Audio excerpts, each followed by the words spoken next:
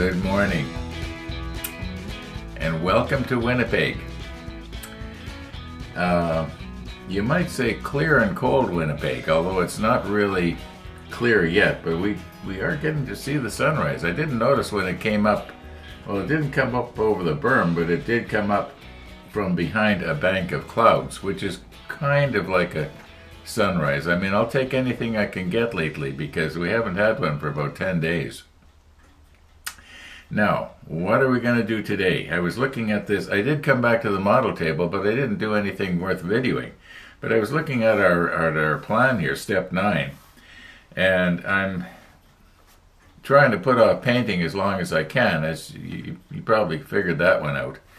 And I'm thinking that possibly some of these parts that are on step 9 and maybe also step 10, I don't think we get them too mixed up if we were to find them, nip them off, and get them ready for paintings. You know, so I do a whole bunch of painting all at once. And the thought, it came to me this morning, people keep telling me, why don't you paint the parts when they're on the sprue? And I know that I did do that in the past. I've painted parts while they were on the sprue, but some of these pieces, the way the flashing's attached to them, they don't really lend themselves too well for that. And you have to, it's really nice if all it is a little part, like say one of the bollards or something like that, or a fair lead or something like that, and it's fastened from underneath. And when you nip it off, you're not nipping off any place where you've already painted. You're going to have to repaint. So those would work. I think some of them might be like that, as long as they're not attached from the side, as long as they're attached from underneath. But hey, okay. Now, we're going to take a look at, I was going to say, remind me to show you, but of course that's not going to work, is it? Remind me to show you in Stefan Drabinski's CGI drawing of the Iowa. There was a period where the Iowa did not have blue decks. Now, I got a comment from somebody, I think he's in Athens, and he was talking about the blue decks. And yes, I realize that that is more correct. But there was a time that it had an ordinary deck. And I just can't get my mind around a blue deck. I'm sorry. I just even though that's the way it was. Well, fortunately for me, it also was what you might say the normal way. Now, I can understand why they would go with the blue deck, because if you were in an aircraft, a spotter aircraft, and you're flying over at 20,000 feet or whatever you would do, so that the anti-aircraft artillery couldn't hit you, and you're looking down, you're going to see a teak deck a lot faster than you're going to see a blue deck, right? So it makes sense, It was a good camouflage feature from what I can see. Now, I didn't read that or hear that or anything like that. I'm just thinking in terms of why would they paint it blue? And then, oh yeah, camouflage. And speaking of camouflage, I will not be doing a camo job on the side of the Iowa, even though it did have it. And come to think of it, I think right now it's camouflage, isn't it? Anyway, it doesn't matter. So I'm going to try and remember to show you that. Also, in today's episode, I'm going to talk a little bit about videoing and what videoing editing program I use. And it's a little bit lengthy. I got a little bit wordy with it, sort of like I am with this opening scene. And so at the beginning of it, I'll put where you can scrub ahead to get to the end, because a lot of you could care less about what video program to use. But I just thought there might be somebody out there that would think, hey, my cell phone takes pretty good video. If I could get the files out and put them in a program and have fun manipulating them and do some fades and cut out the stuff that's no good, and well, this program I'm going to talk to you about will do that. And the best part is they have a free version of it that really works, and it really is free. I don't think I mentioned this in the when I'm talking about that program. Why would they put out a free program? Well, the idea is you're supposed to really like it, and so you're going to want to get the paid for version, which will do more. Now, but we'll talk about that later.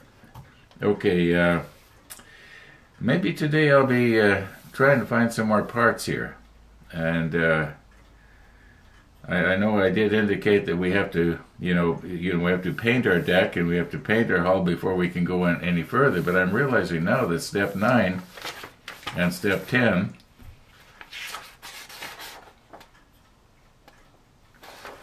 I don't know. We're going to end up with an awful lot of little parts. I don't know. Maybe I should think about spraying the deck. Well, we have to spray the deck and the hull. I mean, that all has to be put together. I can't start putting these parts down unless the deck is mounted in the hull. And the hull, I don't want to put the deck in the hull until the hull is painted. So I'm sort of between a rock and a hard place.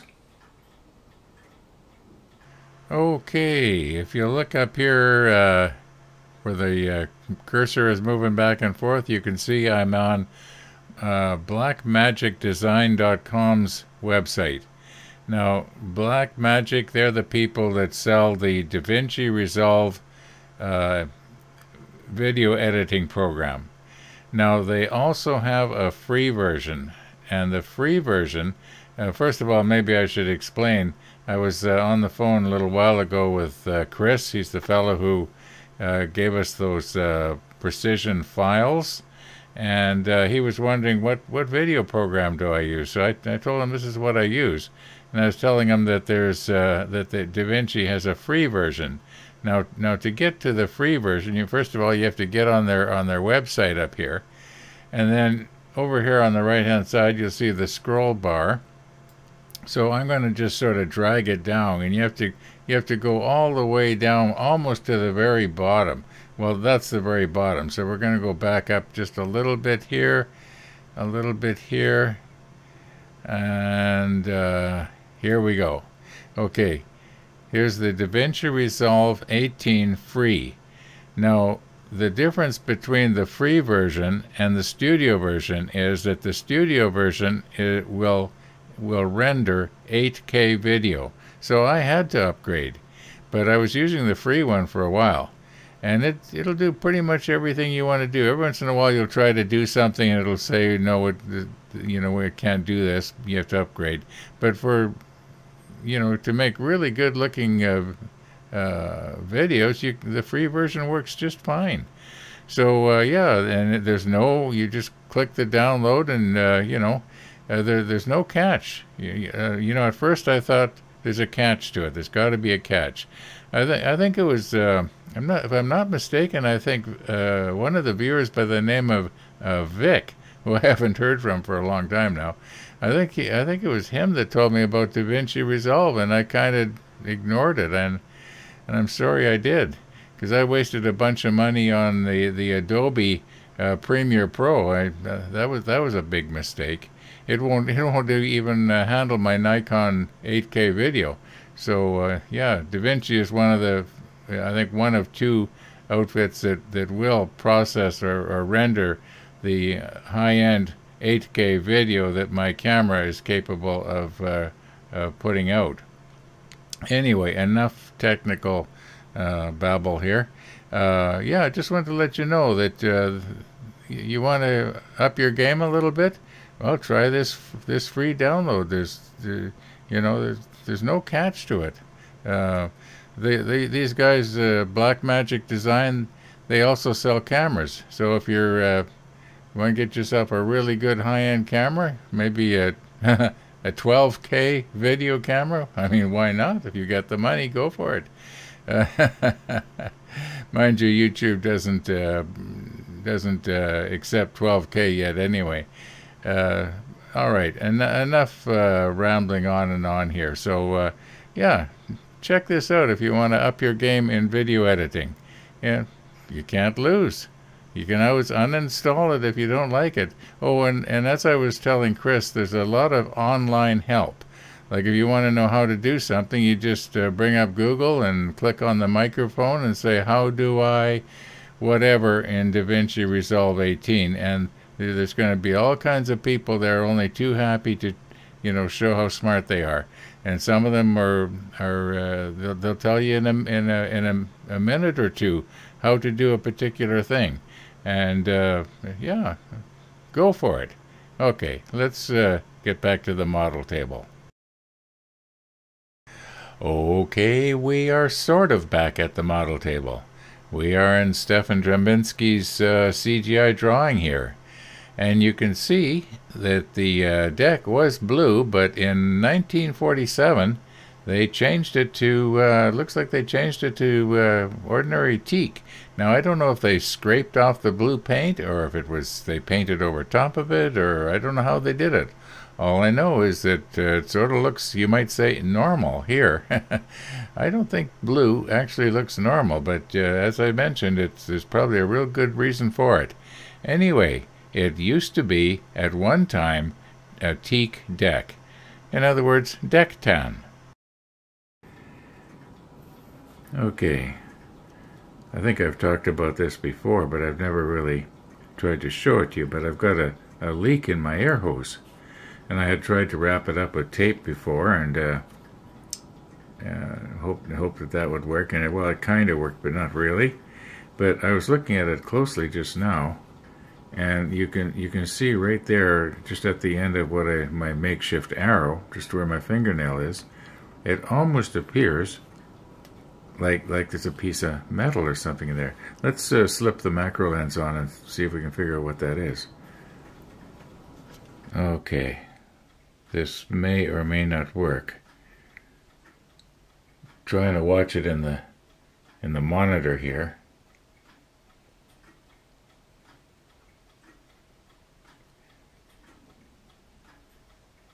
Now, if we get the light to reflect off that, it almost looks like there's a piece of metal or something in there. No, I don't think that was in the plastic when it was made, but it could have been. But I've got another idea here. I'll show you. Okay, so here's our problem, right there where my fingernail is. And what I'm thinking is, now I haven't pulled this back yet, so I don't know. Let's see now if I turn it this way, it should have a tendency to loosen the spring, even though it looks like it's going to wind it on. Okay, sure. Let us do this. We'll pull this back like this and cut it off and see if we can get this off of here. I think I probably can. Maybe we'll use the heat gun. We know from past experience that the heat gun does wonders, right? It doesn't want to come. I think once we get it off, though, we should be able to shove a new section on, and then we'll just put this back. All right, let's just try that. Yeah. Where's my heat gun? Okay, now, so that this piece isn't going to be so, you might say, unwieldy, we're going to have to cut this anyway. So let's cut it off, and then this part will be easier to work with.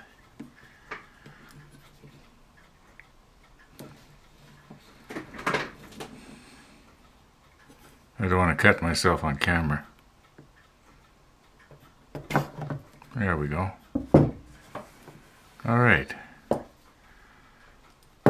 Now, let's try and get the other piece off, and like I said before, where's my heat gun? Okay, I have already preset the heat gun to 360 degrees Fahrenheit. And I think that should be enough to soften the plastic. Now, I've been wrong about plastic before, it seems. So we'll just see what happens here. And here we go.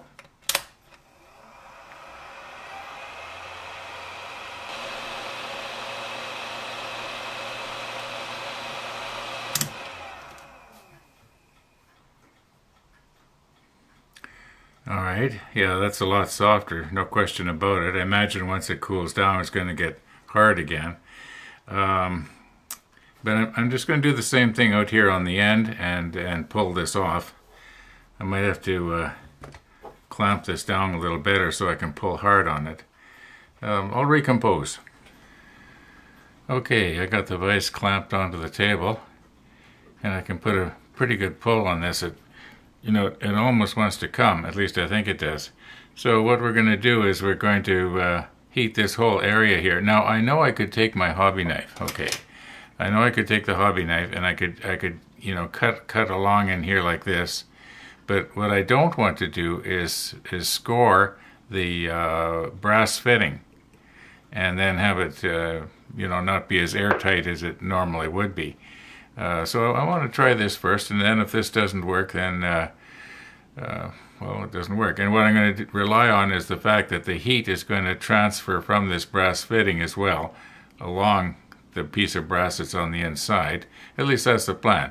And also we're going to make sure that our hot air doesn't go up into the lens. Okay, here we go.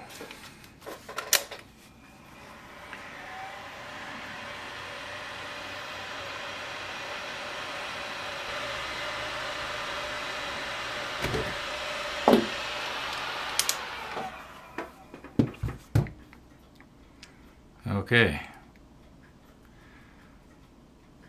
No damage done. Okay, I'm noticing here that we got a piece of the plastic hose stuck in the, I don't know what you call it. May as well try and get that out of there. I know I could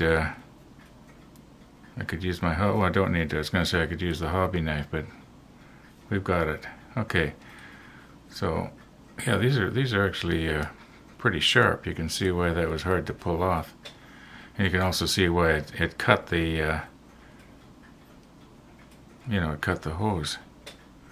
That feels quite sharp. Okay, yeah, I don't want to be squeezing on it and twisting now, do I? Okay, let's see if we can force this onto the good end.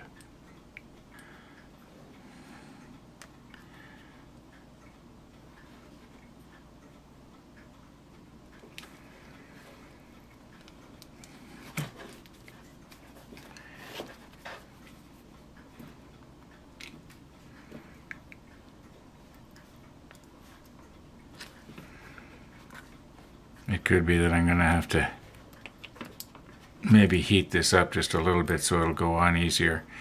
Don't want to heat it up too much because it could be that when this plastic is heated, it becomes maybe brittle or something like that. And I wouldn't want this to all of a sudden pop off when it was under pressure. Now, mind you, downstairs in my workshop, there's also a regulator, and I set it to about 70 to 80 pounds. I don't have it at the full 135 pounds or whatever the tank is, so it's almost going. I'm just going to warm this up just a little bit and do it off camera.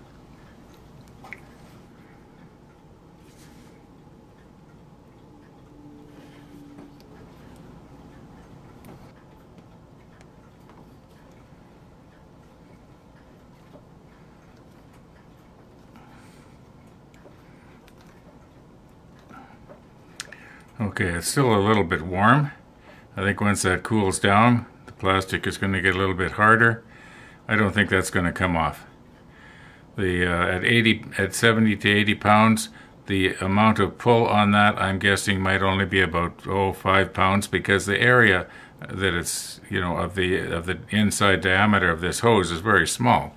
So that 80 pounds, that would be if it was the area of a square inch.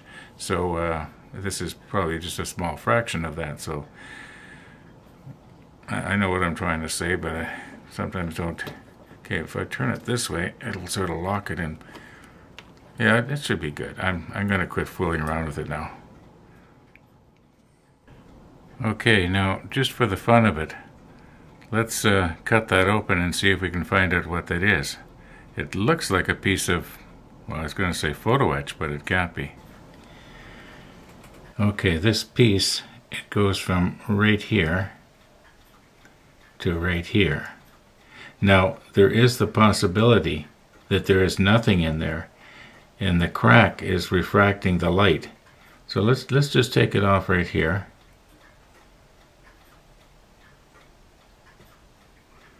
Now, I wasn't expecting this hobby knife to cut that good. That's kind of scary. Okay, no wonder that. Okay, now we'll take it off right here on the other side.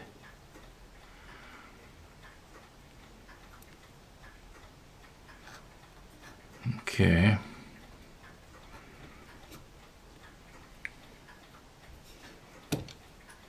Now the idea will be to try and split this thing right where that piece is. Where is it? I lost it. Oh, there it is. Now this might just simply be a crack. Maybe I'll recompose here and we'll get right in with the micro lens. Okay, I want to try not to move this out of your field of view here. I'm doing this backwards. I'm doing it away from me and towards you. But you can see the crack here, so I'm going to try and put the blade right in the crack. And just split it open there. Now, is there anything in there? Well, let's take a little slice out one side. And just remove it here.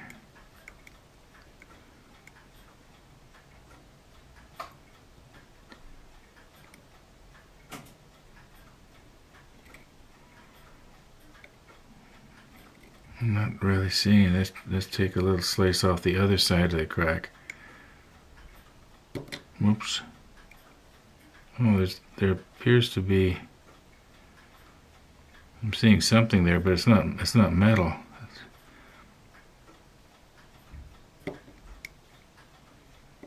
No, it's not metal. I guess what was happening was there was some sort of a crack, and the light was refracting off of the crack. Okay, I think we've beat this to death, haven't we? Why can't I get that out of there? There we go. Okay, whatever it was, it should be on this piece right here. But there's nothing there. It just looked like a piece of metal. Well, that was fun, wasn't it?